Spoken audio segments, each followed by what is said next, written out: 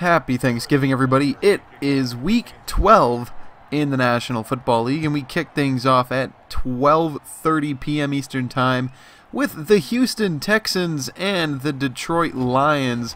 The Lions have lost 3 straight on Thanksgiving Day. Give me Deshaun Watson and the Texans. This game going to be a close one, going to be a fun one, but I expect Deshaun to have a big day, and I'm going to go with the Texans. Then at 4:30 p.m. later today, the Washington football team and the Dallas Cowboys will face off. Both teams are 3-7. This matchup could be a first-place matchup, depending on how the Eagles and the Giants fare this week. Dallas is 8-1 all-time versus Washington on Thanksgiving, and I expect, Dallas looked good last week against Minnesota, but Washington is trending upwards. Alex Smith has looked sharp. I mean, relatively sharp. What honestly can you expect coming off of that injury? These are his first ball games in over 2 years, so I don't want to pick either of these teams as a Giants fan with a shot in first place here late in November.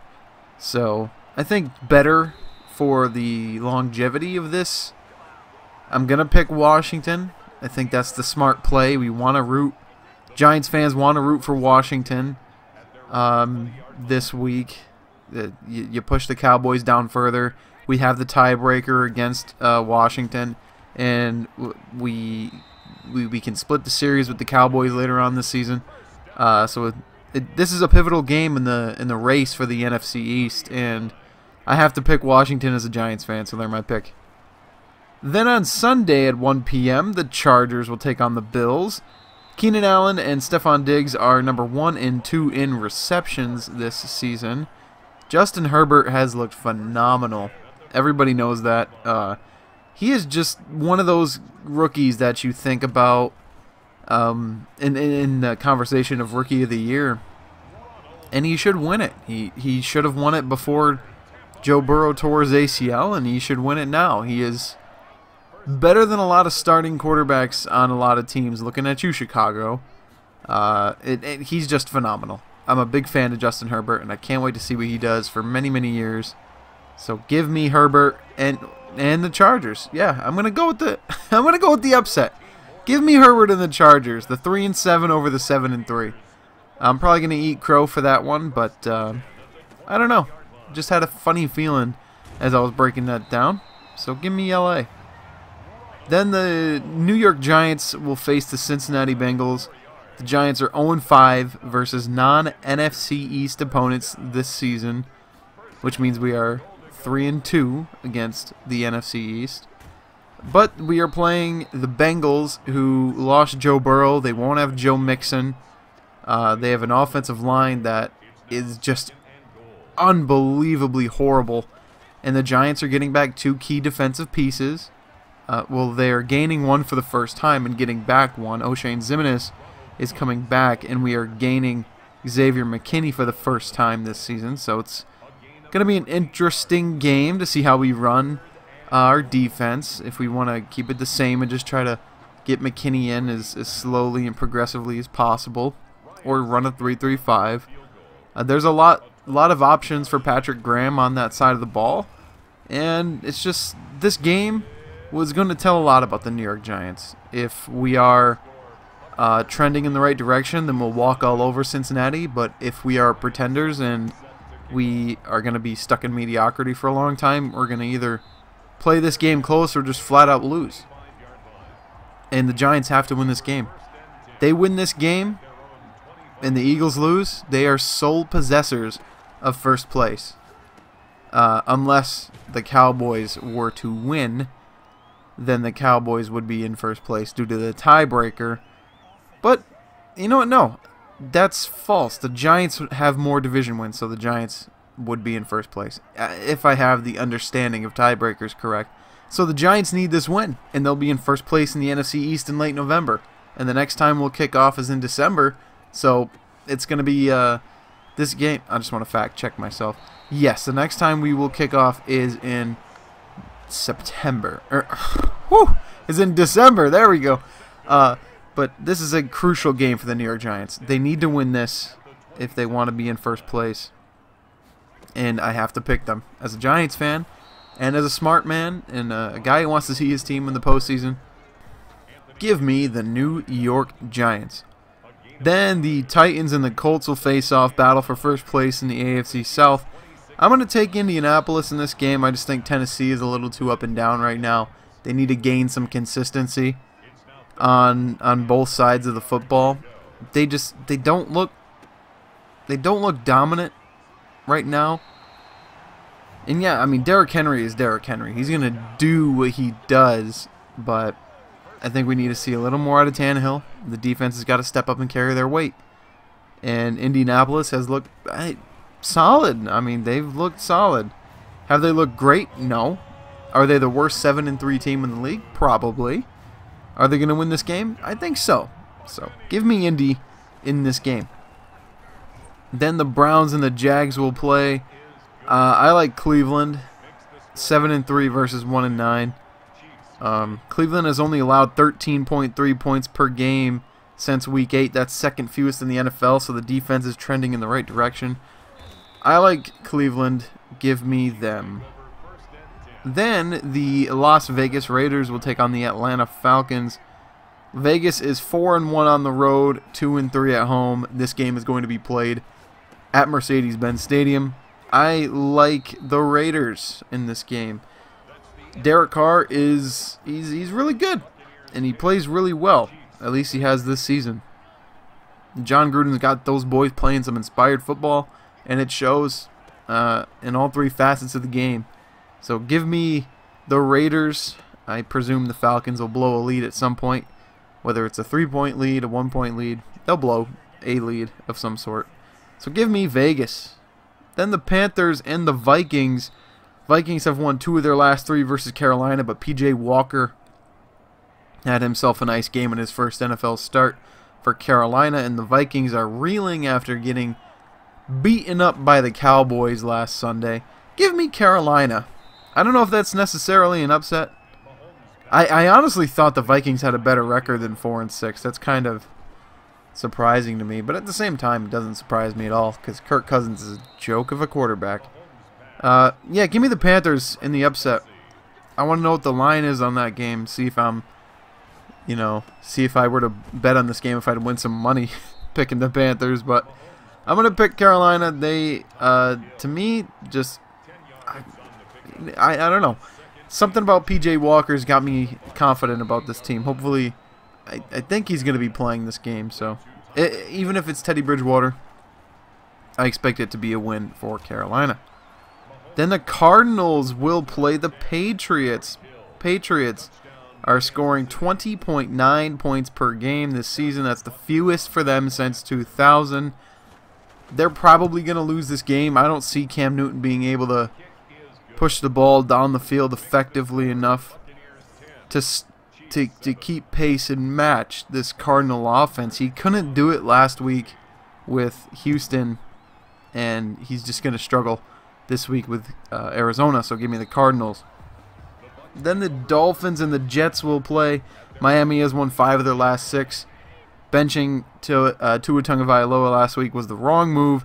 Hopefully him and the team can gain their confidence back against a team that shouldn't honestly be an easy win, and the Dolphins should get to 7-4, so they are going to be my pick.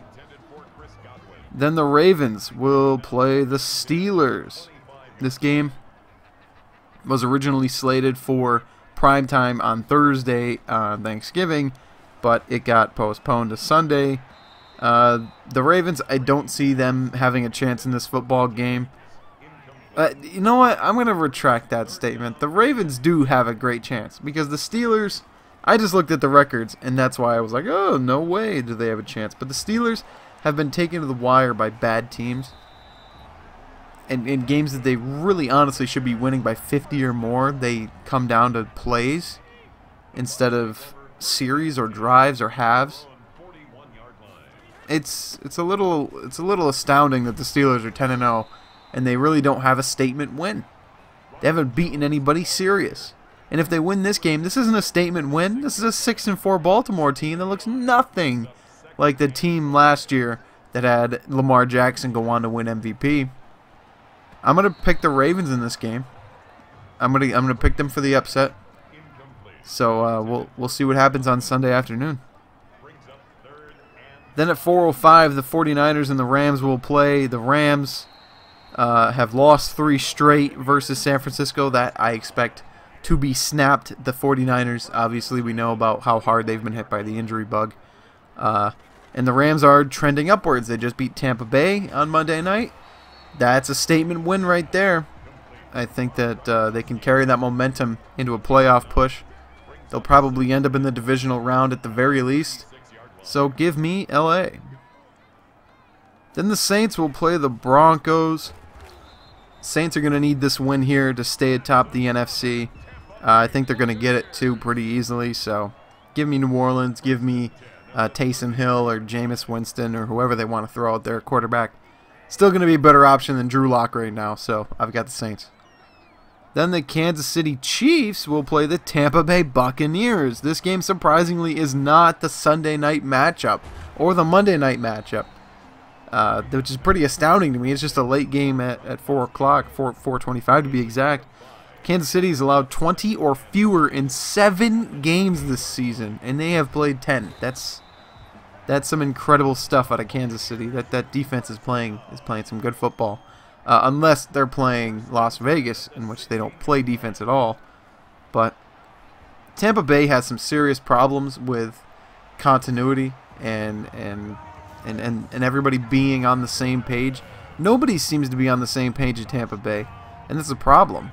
Other than Brady and Antonio Brown, he can't really find any consistent connections to Godwin or to Evans or to Gronk. And, I mean, Fournette's got his problems. He's not running at all inspired. He's got a dropping issue right now. Ronald Jones just hasn't been able to do a whole lot with the limited amount of carries he's been given. Their struggles against LA on Monday night are really indicative of the state that Tampa Bay is in right now. They just don't have anything on their resume that blows me out of the water and tells me, hey, this is the team that we thought they were going to be in the postseason. And it has taken them a long time to get this right. We see this all the time. Teams will bring in a lot of talent, a lot of free agents, a lot of whoever's, and it just doesn't quite gel. And Bruce Arians, I don't think, is the right coach to coach all of these guys. To coach Antonio Brown, to coach Leonard Fournette, to coach Tom Brady. 3 guys with massive egos, 2 of which are undoubtedly the biggest divas in the National Football League. I just don't think he's the right guy to lead this football team. Imagine you swap the coaching staffs for Tampa Bay and New England, and the Buccaneers are undefeated and they win the Super Bowl. Coaching goes a long way. Yes, this team can win games based on their talent, and they have. They have won 7 games based on their talent. But they have also come very, very close to losing games that they should not. Point in case, Monday night, a few weeks ago against the Giants, coming down to a blown pass interference call on the Giants' 2-point conversion attempt late in that game. Who knows where that game goes after that?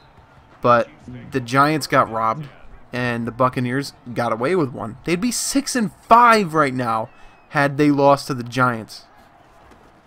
That is not good. They're the 6th seed in the NFC right now. They're going to have to play on Wild Card Weekend regardless, because they ain't getting no #1 seed. They they had a chance if they had split the series with New Orleans and then taken care of their own business. Then they would have had a chance at the #1 seed. But now they don't, because they were swept by the Saints. And that's their fault and their problem. Tampa Bay's got a lot of questions. And when you got a lot of questions like that, you don't win these football games against teams that are this good. So I'm picking Kansas City. They're going to walk away with this one. Then at 8:20 p.m. on Sunday, the Bears and the Packers will meet up. The Packers are 17-4 versus Chicago since 2010, including the playoffs. I got to give it to Aaron Rodgers and the Packers. They need a win badly, like a win that they can feel good about, and a win that they can carry down the stretch. Their 3 losses this year have been bad losses. So they need this one. I'm picking Green Bay. Then on Monday night at 8:15, the Seahawks will play the Eagles. The Seahawks are 2-3 on the road, 5-0 at home. And this game is in Philadelphia.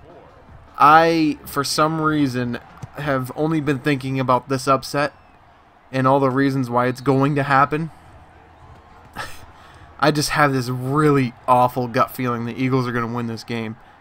But the Seahawks should take care of business. They should. Regardless of how bad their defense is, Russell Wilson needs to put this team on his back and win this game. Like, flat out, no excuses. Stop throwing turnovers, or stop turning the ball over. Like, you're Russell Wilson. You were in the MVP race for how long, and then you just turned into a turnover machine? Fix it! Nobody takes the Seahawks seriously right now because their defense is bad. If they go to the Super Bowl against the Chiefs, everyone knows who's going to win that game. There's no question. The Chiefs would walk all over this team, and it wouldn't even be close. Seattle might score 40, but the Chiefs will score 70. Seattle needs to gain some confidence. They need to put down the teams they need to put down. Eagles are one of them. I'm going with Seattle. That, my friends, is a full slate. I believe from here on out, no more buys, so it's all football all the time.